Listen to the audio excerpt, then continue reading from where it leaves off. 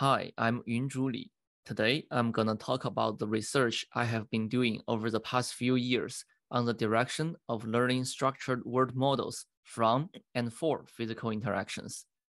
The goal of my talk today is that by the end of my talk, you'll be convinced that we should add structure to our learning systems. And with a suitable choice of structure, the system will have a much better sample efficiency and generalization capability, especially for complicated physical interaction tasks in the real world. In recent years, we have witnessed a tremendous amount of progress in the field of robotics. In certain restricted areas, robots start to become on par or sometimes surpass human performance. For example, the humanoid robots built by Boston Dynamics has clearly surpassed my personal capability performing backflipping. Or in the self-driving domain, although we haven't seen a massive deployment of self-driving cars in our daily life, the field has moved a long way over the past few years. But what about complicated physical interactions with the environment?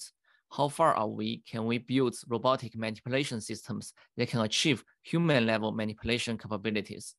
Here are examples of what's currently deployed in the industry for commercial uses, where robots typically handle relatively simple objects for pick and place tasks. Yet we humans can perform much more complicated manipulation tasks. For example, we can crack eggs, spread butter on a slice of bread, making dough, and making sushi. And the key gaps between robots and humans' interaction capability are the ability to sense the environment from multiple sensing modalities like vision, touch, and sound, the ability to handle objects of different materials, and adapt to new objects never seen before. We can also generalize to new task objectives. So how can we build robots with human-level physical interaction capabilities? One way that people typically consider is model-free reinforcement learning. Model-free RL learns a policy function mapping from the state to action via trials and error with the environment. We have witnessed success stories in the gaming domain like AlphaGo and AlphaStar. However, when we deploy such a learning system in the real world for physical interactions, we will encounter problems like sample efficiency, where AlphaGo 0 requires 3,000 years of interactions. We will also have safety concerns. For example, here is the learning process of an RL agent. Although the humanoid robot successfully moves forward at the end of this video, it will for sure cause safety issues when deploying such a learning process on a 200-pound Boston Dynamics humanoid robot. Also, this is not how we humans do tasks. We do not need tens of millions of interactions before we can do every single task. Instead, we humans have these intuitive models of the world that predicts how the environment would change if we apply a specific action.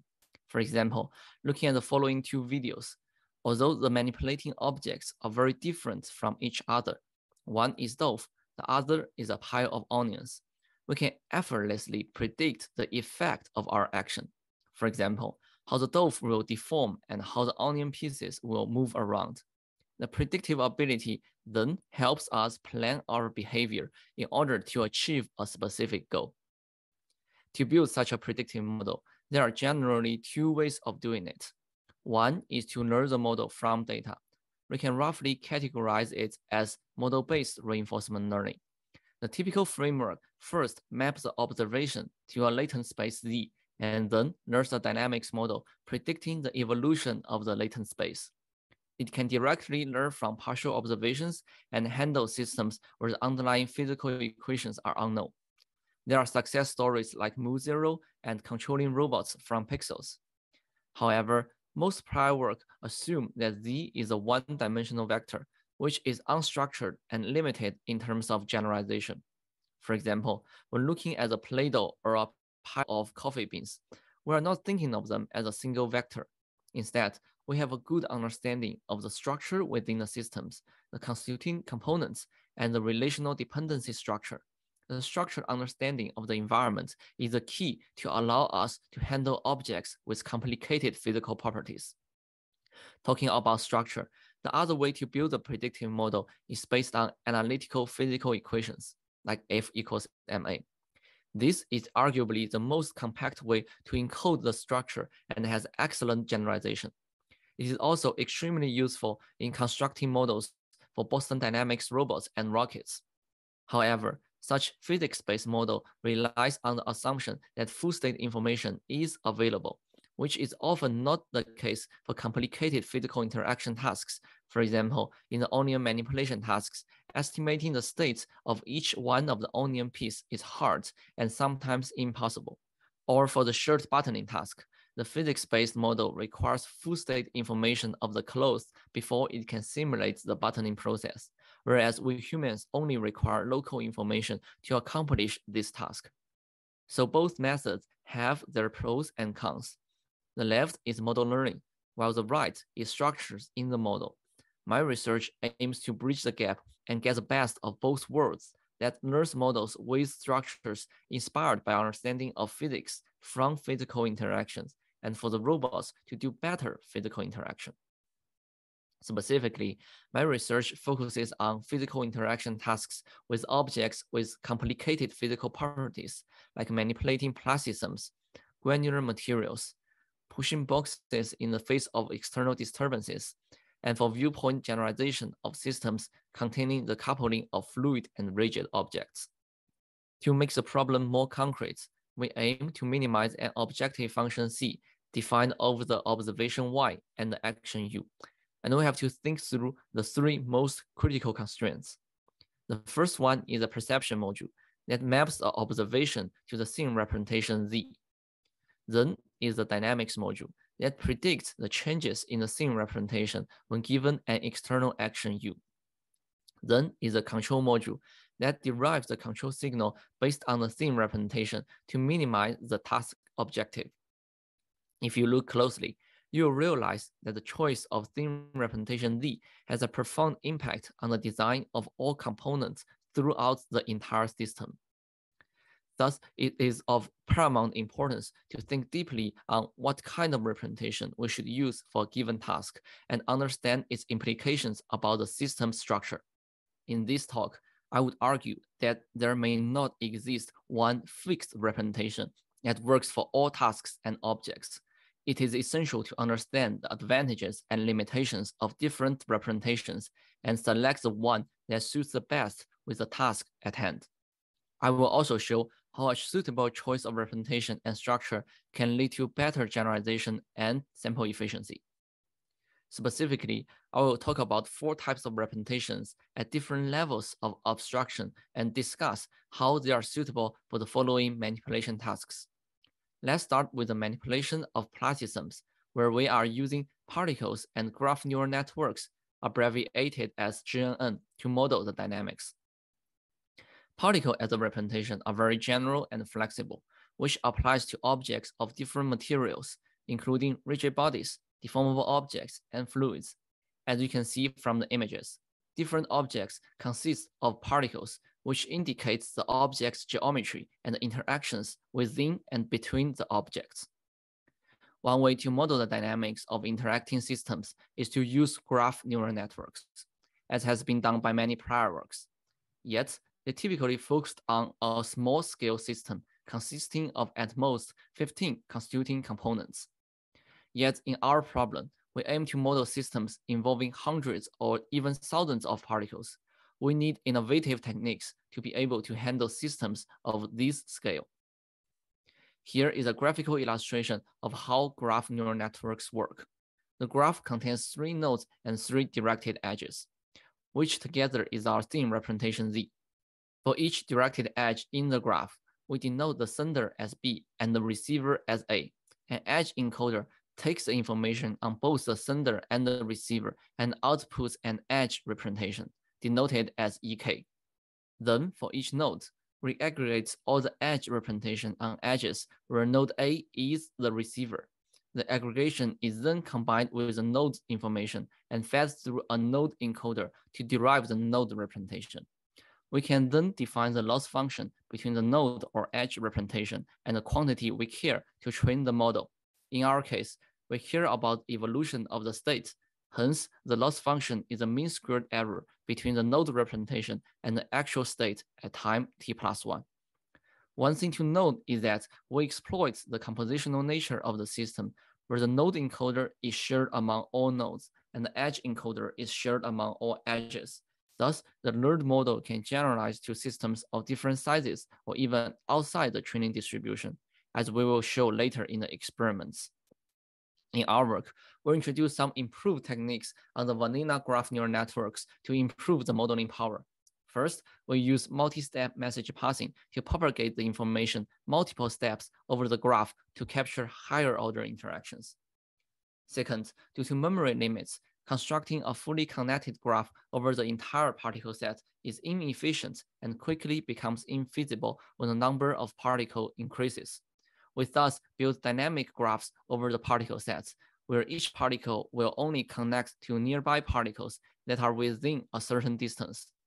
Since rigid objects are globally coupled, where a small perturbation on one corner of the object will instantly propagate to all particles within the object. We introduce a third augmentation that uses hierarchical graphs for rigid and deformable objects. More specifically, we cluster the particles and assign an additional parenting particle as the root of the cluster.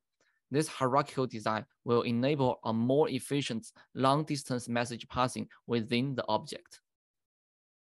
Here we list the modeling choices we use for objects of different materials. As we discussed before, we use hierarchical modeling for rigid objects. In order to maintain the rigidness of the object, we predict a global motion for the entire object and back project the movements to each particle. For deformable objects, we use hierarchical modeling, but the motion of each particle is predicted individually to model the deformation of the object. For fluids, we use dynamic graph building, where each particle only connects to nearby particles, and similar to the deformable objects, each fluid particle will also have its own motion. On the right, we show our model's prediction results, where the inputs to our model are the initial positions and velocities of all particles. Our model can predict the long-term future and correctly capture the dynamics of the fluid and the interactions between the fluid and the rigid object. Here, we show some more results on our model's dynamics prediction. This example shows two fluids falling down and merging with each other, where the left is the ground truth and the right is our model's prediction. Again, our model is making open loop prediction, where the inputs are just the positions and velocities of the particles at the first frame. As can be seen from the video, the prediction is very close to the ground truth. Here's another example where we grip a deformable material using two cuboids, which are to mimic the two fingers of a parallel gripper. Here we show an example of shaking a box of fluids. We assume that the container is fully actuated. Our model accurately predicts the long horizon future by taking in the particle state at the first frame and the subsequent actions for controlling the container's movements. As we have discussed before, all nodes share the same node encoder and all edges share the same edge encoder. Thus, our model can generalize to systems with more particles than during training. This example shows that our model can work in an environment containing 2 times more particles than during training. It is clear from the video that our model captures the wave of the fluid particles caused by the container's movements and maintains the density and incompressiveness constraints of the fluids. After we have obtained the dynamics model, how can we use it for control tasks? In this work, because the learned model is a neural network, which is naturally differentiable, where we can extract the gradients using off-the-shelf packages like PyTorch or TensorFlow. We can then use gradient descent to optimize the action signals and apply a model predictive control framework to account for the modeling error. More specifically, here we use the blue dots to represent the initial state of the systems. The goal is to achieve the target shown in red. We have an initial guess of the action sequence and use the learned model to predict the control outcome. We then define a loss function between the predicted outcome and the targets, and then backpropagate the gradients of the loss function with respect to the action sequence. We then iteratively update the action sequence to minimize the distance between the predicted outcome and the targets. The model may not be accurate enough, so we use model predictive control, where we only execute the first action U0. Then we obtain a new state Z1 from the environment. We then re-optimize the action sequence U using gradient descent to give the model an opportunity to adjust its action sequence to account for the modeling error. The key to the success is to leverage the parallel computing power of GPU, where we can sample hundreds or even thousands of action sequences and do gradient descent for all of them simultaneously. This allows the planned trajectory to perform local refinements and at the same time use sampling to get around some local optimum.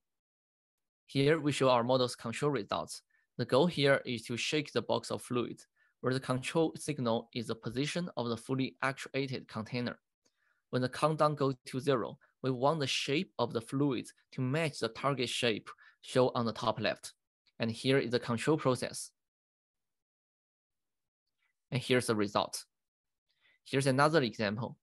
It is clear from the video that our model's dynamics modeling ability can help the container minimize the distance between the end state and the target. Here we show the control results in manipulating a deformable form. The decision variable of the control problem are the position, orientation, and the clipping distance of the parallel gripper. After 2 grips, the result roughly matches the target. Here's another example. We have also attempted to deploy our system into the real world by gripping this deformable object to achieve the target shape shown on the top left. In order to estimate the particle position from the perception data, we use a depth camera to scan the environments and fuse the point clouds to obtain a mesh of the environments, which is shown in blue on the top left. We then uniformly sample particles inside the surface of the object to obtain the current particle set for the model to control on. The sampled particle set is shown on the second row of the left column. Here is the control process.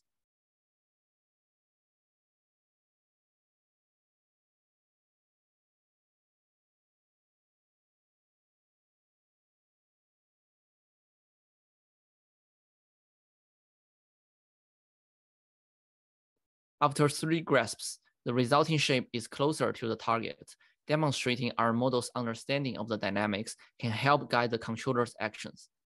Here we show 2 other examples of manipulating the form into simpler target shapes. The first row is a horizontal shape, and the second row is a tilted shape, and here are the results. I want to emphasize that this is a very hard task of using a general purpose parallel gripper to manipulate a deformable form into an arbitrary shape. Later, I will show comparisons with humans controlling the robots to perform similar tasks. Part of me is a roboticist. What I care about the most are results in the real world. Here, I want to dig deeper into how we manage it to perform real-world experiments. The key to the success of the previous method is to perform the sim-to-real transfer, where we learn the model from a physics-based simulator. To transfer to the real world, we use 3D reconstruction to obtain the shape and online adaptation to estimate the physical parameters like stiffness. However, we do not have a simulator that can simulate everything around us. We are then asking the question of whether we can remove the dependence on the physical simulator and directly learn the model from real data. In a recent follow-up work, I moved on to a supervising role and worked on a direct extension of the previous classism manipulation task, where we want to learn the model directly from observation data using the setup shown on the left, and use the learned model to manipulate the classisms to achieve more complicated target shapes, such as the X shown on the right. We first use the 4RGBD camera to reconstruct the environment.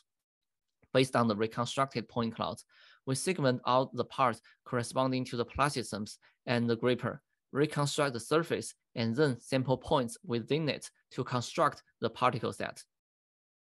Similarly, we also predict the evolution of the particle set. The key difference between training the dynamics model from a simulator and the real data is the loss function. In a simulator, we know the one-on-one correspondence between particles in different time steps. Thus, we could use the mean squared error between the corresponding particles to supervise the model. When using the real data, since the particle sets are sampled individually for different time steps, we do not know the correspondence. We, therefore, use a combination of the chamfer distance and Earth mover's distance to measure the distance between the overall shapes instead of individual particles. The dark blue particle set shows open loop future prediction results using our learned model, where the red dots indicates the gripper. Here we are using our learned model to plan the gripper's behavior in order to achieve some more complicated target shape, where the targets are shown in light blue. In the real world, we collect the data by first resetting the shape of the plastism and then randomly applying gripping actions to deform the objects. Because of the use of particle representation and the inductive bias introduced by the graph neural networks, our model can capture the structure of the underlying systems and learn the model from just 10 minutes of real-world interaction data. Here is a manipulation process of deforming the plastisms into non-trivial target shapes of A and X. The learned model can help the agents plan the gripper's behavior in order to get the shape of the plastisms closer to the targets. As promised, here is a comparison with human subjects manually operating the robots doing the same task.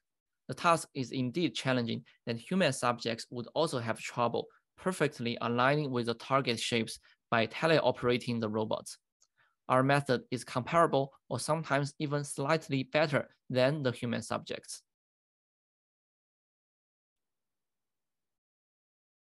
To quickly summarize, the structure we used in these two projects is a combination of particle representations and graph neural networks. Such structure is particularly suitable for compositional objects or objects with high degrees of freedom. The benefits that come with the structure are the two major fronts. The first one is generalization. Because of the inductive bias embedded in the graph neural networks, our learned model can generalize to systems that are larger than during training and handle target configurations never seen during training, like the letter shapes. The second benefit is sample efficiency. Since the graph neural networks use shared edge encoders and node encoders, which significantly reduce the number of trainable parameters, therefore, it allows efficient training where 10 minutes of real-world interaction data is enough for us to model the dynamics of the plastisms and accomplish downstream manipulation tasks. Our work on particle dynamics has mainly inspired two major threads of follow-up work. One is on using graph-structured neural networks to model the dynamics of large-scale compositional systems. Here are some works I particularly like from DeepMind, Intel, and Stanford that focus on the modeling of large-scale particle systems, intuitive physics, and mesh-based systems. Another thread of follow-up works is to use particles as a representation for deformable objects manipulation. Here I'm showing some particularly interesting work on manipulating amorphous materials, clothes, elastic materials, and the benchmark from CMU on deformable objects manipulation. After we have discussed particle representation in depth and its use in plastism manipulation, we will then quickly go over the remaining three representations at different levels of abstractions and show how they are suitable for the respective tasks. The second task we are considering is the manipulation of granular materials, and we will use pixels as a representation and model the dynamics using fully convolutional neural networks, abbreviated as FCN. The manipulation of granular materials is a task we will commonly encounter in the kitchen environments. For example, here is a chef redistributing the onion pieces. The physics-based model that relies on full state information would be very hard to use in this case, as precise estimation of all onion pieces states from high-dimensional observation data is nearly impossible. Here on the left is a setup and prior work in our lab that pushes the carrot pieces to the center of the workspace. On the right is a corresponding simulator where the green pusher is pushing the object pieces around. There are two observations from the task. First, the task is more or less 2D. It also has strong spatial equivariance that no matter where the pieces are in the workspace, they are all governed by the same dynamics. Based on such observation, we propose to represent the environments directly as images and using fully convolutional neural networks to model the dynamics. Specifically, given the current visual observation and the action, We go through 5 fully convolutional layers to predict the visual observation at the next time step. Convolution uses shared kernels for all pixels regardless of the pixel's location. Thus, it is a nice structure to exploit the spatial equivariance of the input pixels. I will later show it allows extrapolate generalization to configurations never seen during training. Here are our learned model's open loop prediction results. The left is a ground truth and the right is a prediction. As you can see from the video, that our model can miss certain details, but it captures the rough distribution of the object pieces and can already be useful when used in a closed loop. Here are our model's control results in manipulating the object pieces into different target shapes. You will very quickly realize what the target shapes are. And yes, the targets are the letters all the way from A to Z. I want to emphasize that this is a very challenging task as it requires some non-trivial redistribution of the object pieces, and the results I show here has never been demonstrated by any other people. We can then call the resulting letter shapes the caret font, and we can use it to assemble any messages we would like to share. For example, thank you, MIT. And here's the overlay with the target regions. To quickly recap, the structure we use in this project is a combination of pixels and fully convolutional neural networks. The structure is especially suitable for compositional 2D environments with strong spatial equivariance. The key benefits brought by the structure is generalization. For example, our model is only trained on offline data collected by applying random action show on the bottom left, where the object pieces are distributed in a random fashion. It has never seen regularly distributed object pieces on the right, but it can still achieve these targets. The third representation goes one level closer, where we propose to use key points with graph neural networks or multi-layer perceptron for the planar pushing task. Here is the task we aim to tackle. We run the robot to push the box into some target regions while being robust to external disturbances. The key observation we can make about this task are that the object contains much fewer degrees of freedom than plastisms and granular materials. But on the other hand, it requires more efficient models for real-time feedback control. With the observation in mind, we propose to use key points as a representation for this task. Key points are essentially a sparse set of semantically meaningful points on the object. It is much lower dimensional than dense particles or pixels. Yet, it provides a very nice generalization capability over a category of objects. For example, humans might have different heights or width. We can still use the same set of key points to represent all humans. The story is the same for object categories like shoes, marks, as well as human faces. The other nice property is that it can handle certain levels of deformation and articulation. Manually labeling the key points can be tedious. In this work, we detect and track the key points using a self-supervised learning mechanism. We first sample key points from the initial frame, and then track the key points movements to reconstruct the object's movement trajectory. Because we use depth camera, the reconstructed trajectory is projected into the 3D world coordinates. To learn the model, we have to collect the data. On the left is the data collection process, where we tally up the robots to randomly poke the boxes around for about 10 minutes. The right is an overlay between our model's open loop prediction and the actual movements of the key points. There are discrepancies due to uncertainties in the environment, but again, it can already be useful in a closed loop. Here are the control results. Our goal is to achieve the target shown on the bottom right. You can see the key points we use to represent the object and a small look-ahead window representing our model's prediction under the current planned action. Here it achieved the target. The second example asks the agent to first rotate the box 180 degrees before pushing it forward. The model is very small and lightweight, which allows us to run the feedback planner at 5 Hz.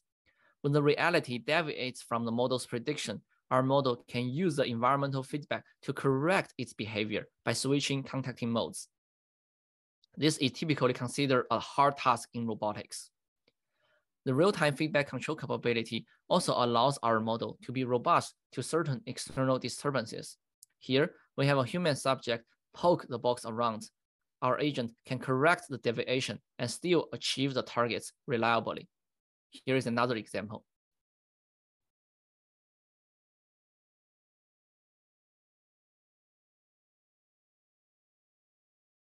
In this work, the structure we use is a combination of key points with a simple multi-layer perceptron, but we could also use graph neural networks.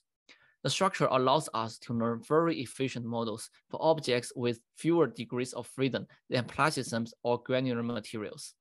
The resulting systems can then support real-time visual model predictive control and be robust to aggressive external disturbances. The benefits are again on the two major fronts. The first one is sample efficiency, and second one is generalization. We can learn a reasonably good model with just 10 minutes of offline interaction data, and our system can achieve target configurations that are outside the workspace we collected the data on. Until now, the three representations we have discussed mainly focus on generalization to systems larger than during training or unseen target configurations. The type of generalization we focus on for the fourth task is different from the previous three.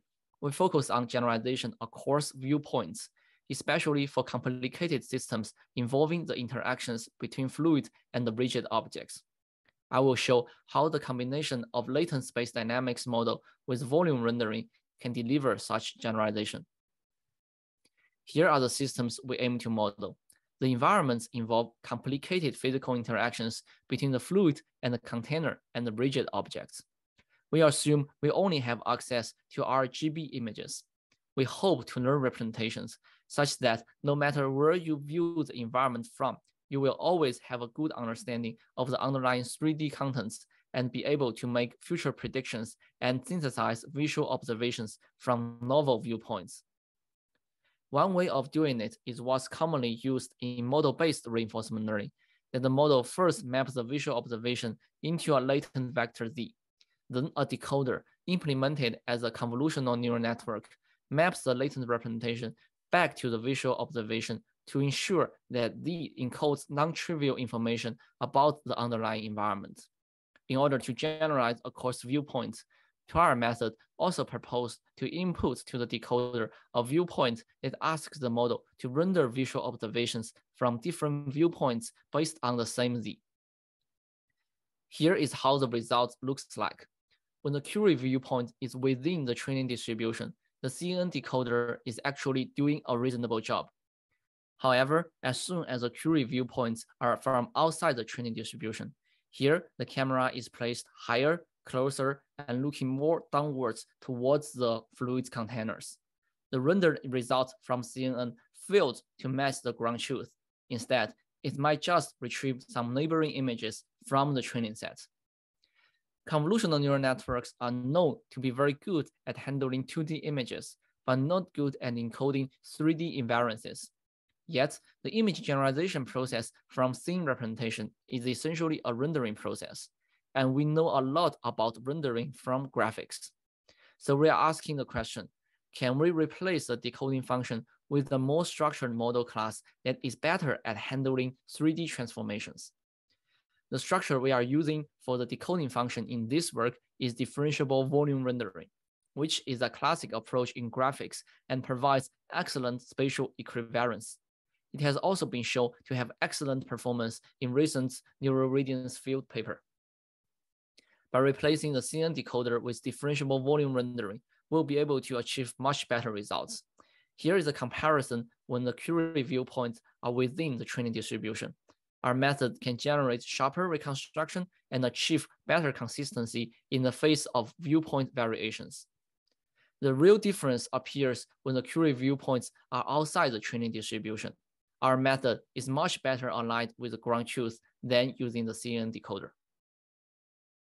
Then we can learn a latent space dynamics model over the latent vector Z to predict its evolution. Here are the results. The video shows the results on future prediction and novel view synthesis. On the left is the ground truth, and the right is our model's open loop prediction. By open loop, I mean that the inputs to our model are only the initial visual observations and the subsequent actions. Our model has to extrapolate over time and hallucinate how the environment would change under given actions for a very long time horizon. Here's another example of shaking a box of fluid with a cube floating on the surface. Our model can predict the wave of the fluids and the movement of the rigid cube. Here's another example where 3 cubes fall down and collide with each other. Here are the control results using the learned model.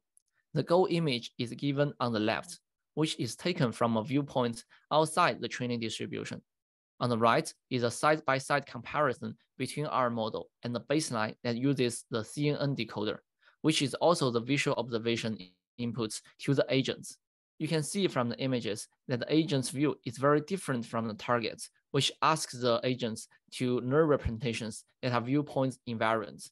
Here is a control process.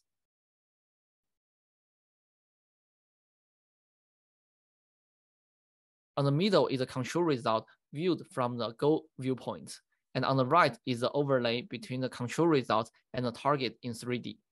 Our method is very accurate in aligning with the goal, whereas the CNN decoder exhibits very clear deviations. The structure we are using in this work is a combination of a latent space dynamics model and differentiable volume rendering. It allows long-term future prediction and novel view synthesis, and can handle different initial configurations and input action sequences for systems involving complicated interactions between rigid objects and fluids. The key benefits brought by the structure is the ability to generalize across viewpoints, especially viewpoints that are outside the training distribution. To quickly recap, we have discussed the use of 4 representations at different levels of abstractions. It allows us to manipulate objects with complicated physical properties and take robot learning from the manipulation of mainly rigid objects towards the manipulation of deformable, dynamic, and compositional objects. Adding structure to the model learning pipeline provides 2 major benefits. One is generalization, where the learned systems can extrapolate to larger systems like in the fluid example.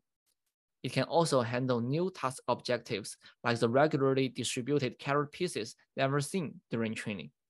And it can also perform out-of-distribution viewpoints generalization. The second benefit is sample efficiency. With just 10 minutes of offline interaction data in the real world, we can learn models capable of manipulating boxes and plasticity. Let's zoom out a little bit to see what we have discussed. We discussed about perception, especially what scene representation and at what levels of abstraction we should use to describe the environments for a given task. Then is a dynamics module. We discussed what model class we should use to exploit the structure of the underlying systems. Could it be graph neural networks, fully convolutional neural networks, or volume rendering? Then is a control module. When given the learned dynamics model, how can we solve the model-based optimization problem? However, if we look at the image of humans interacting with the environment, you will realize that there is one very important missing piece of the whole picture, that is sensing. We humans sense the environment from multiple sensory modalities when performing physical interactions, in which vision and touch both play vital roles. And most of the current robotic manipulation systems only consider vision as input. In the next few minutes, I will introduce you to our efforts in bridging the sensing gap by constructing multimodal sensing platforms. To reiterate the importance of touch in our daily life for physical interaction tasks, here are a few examples. For example, purely looking at the image of a human picking up a water bottle, it is hard to predict whether the grasp will succeed or not, as only touch can tell us whether it is a loose grasp or a tight grasp. Purely from touch, we can also accomplish extremely challenging tasks like pulling keys from our pockets or buttoning our shirts without having to even looking at the interaction process. However, building such a multimodal sensing and learning platforms is hard, as it involves interdisciplinary collaborations between people from a wide range of backgrounds. For example, we will for sure need people from machine learning and computer vision to interpret the data, We will also need people from material science, mechanical engineering, and electrical engineering to build the sensors and deliver the desired sensing information. Working in such an interdisciplinary team requires me to really put my feet into other people's shoes and speak the language of different fields to make sure everybody is on the same page.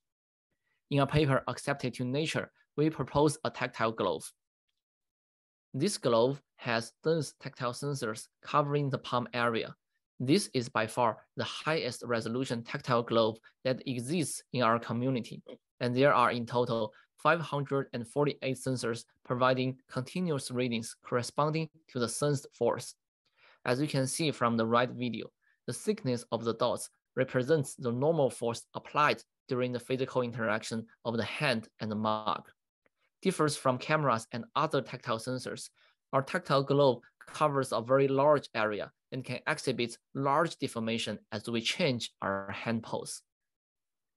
Here is the specification of the glove-shaped sensor, where the dots represents the position of the sensors. Covering the palm is a force-sensitive material. The right figure shows a property of the material. When the force increases, the resistance will decrease. The change of the resistance will then be captured by a readout circuit. Based on the tactile signal, we can then use the glove for tasks like object recognition. The left are the objects we aim to classify. The right figure suggests that the more frames we use for classification, the better the accuracy. This also nicely verifies our intuition that the more we interact with an object, the larger chance we can accurately recognize it. We can also use tactile signals to cluster different hand poses when interacting with an object.